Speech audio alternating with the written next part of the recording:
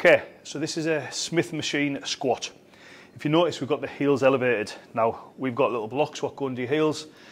Ash is going to show you perfect form for this, and it's really important that we follow through and we focus on our form before we focus on the weight. So show me what you do, Ash. So as she's going, the first thing you'll notice that she does is she breaks at the hips.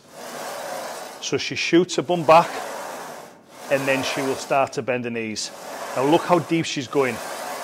Another key area on this, we've discussed this before, is the fact that she keeps her elbows pushed forward, which keeps her posture upright. This is the part what most people struggle with. If we take a side view of this, the way she's doing it, you'll see just how perfect Ashley's form actually is. And again, the breathing's really important, as is the speed of what we're doing as well.